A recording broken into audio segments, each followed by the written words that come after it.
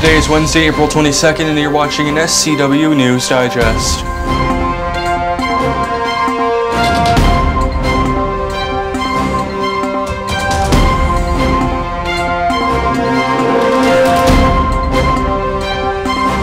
One man is dead today as police investigate Stockton's 14th homicide of 2020. The fatal shooting happened last night under State Route 4 right along Aurora Street. When police arrived to the scene, they found a 23-year-old man suffering from gunshot wounds. Medics transported that man to a local hospital where he died from his injuries. Homicide detectives have now taken over the investigation. Police were unable to release any suspect information or a motive. Those with information are asked to call Crime Stoppers or the police department. Moving on now to news out of Stockton Unified, where Dr. John Dacey is out as superintendent. In a 4-3 decision last night, Stockton Unified trustees voted to accept a resignation agreement between Dr. Dacey and the district. The resignation will be effective June 15th. The controversial decision was made even after a petition to keep Dr. Dacey gathered more than 1,350 signatures. The decision also criticized by local political leaders and activists like Mayor Michael Tubbs.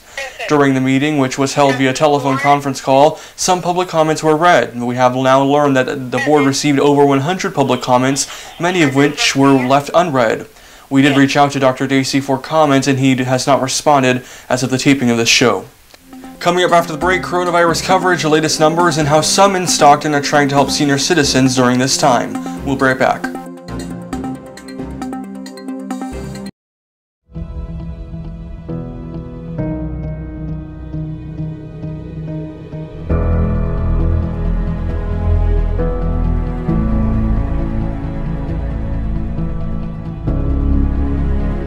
Welcome back. The Department of Public Health has released their new number of cases of the coronavirus.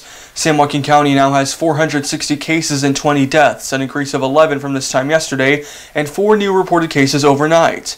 Meanwhile, during this pandemic, one statewide insurance company with offices in Stockton is trying to help senior citizens. SPHIS Insurance Services, in conjunction with the Omni Medical Group, is sending face masks, hand sanitizers, and pamphlets of information with resources to seniors in the mail. Well, now coordinators of the effort are attempting to step it up by delivering flowers to senior citizens. They are now requesting the public's help in finding areas where there is a high volume of seniors to drop off the flowers to. The flowers can also be dropped off outside of residences.